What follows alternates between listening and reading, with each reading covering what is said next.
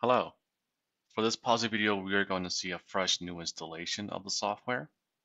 And to be more specific, it's going to be an MSA installation.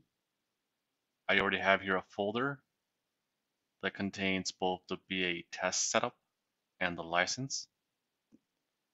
It's important to note that the license file has to be in the same location as your BA test setup file, because when you run the software installation, it will pick up the information you have on that license.exe. And that license has all of your company information.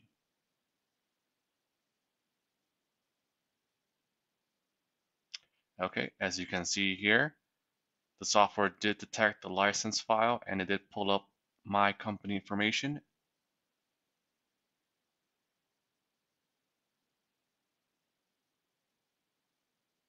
Click on done, click on next there.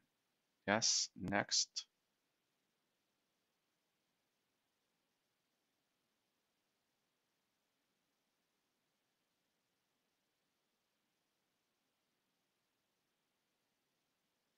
Okay, we're currently installing the drivers here.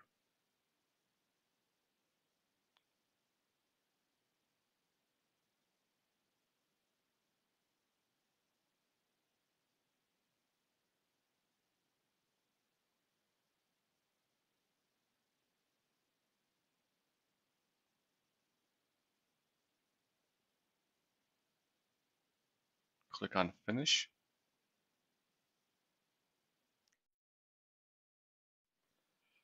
For this portion of the installation, we are going to install the Postgres software, which will contain your databases. So go ahead and actually click on the install a new Postgres server. Click on next.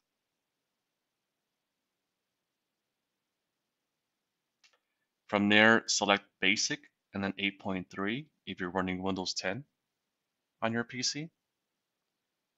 Select the firewall test and then from there install. Bio1 is the default name given to the user that will run the Postgres service in the background.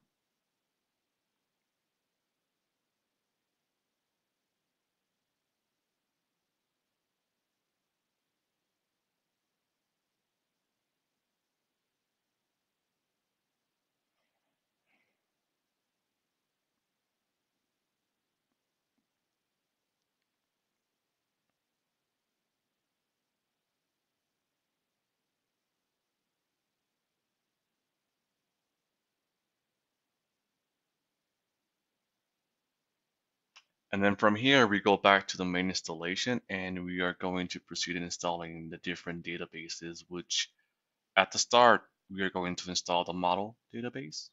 Click on next.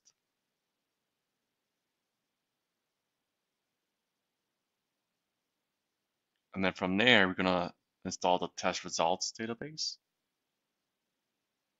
Click on install a new. And then go ahead and type in anything you want there for naming your database. And then click OK on that.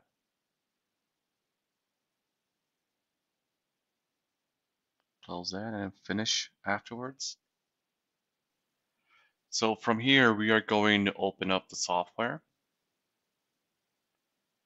And it should prompt you with the user ID and password. You only have one account since it's actually a fresh new install. It's set up for user ID as well as a password setup with a capital S. Go and log on.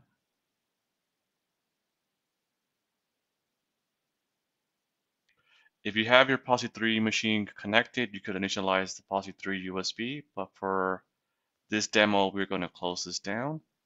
And one thing to note, since the setup account doesn't have access or permission to do tests, we do have to create a new user.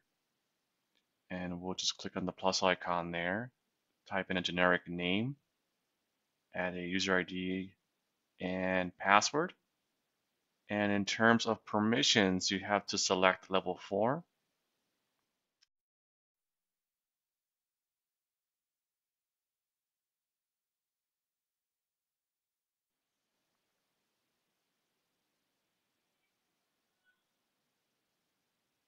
And that's pretty much it. So let's go and actually close this down. I'm going to reopen the software and log in with our new account.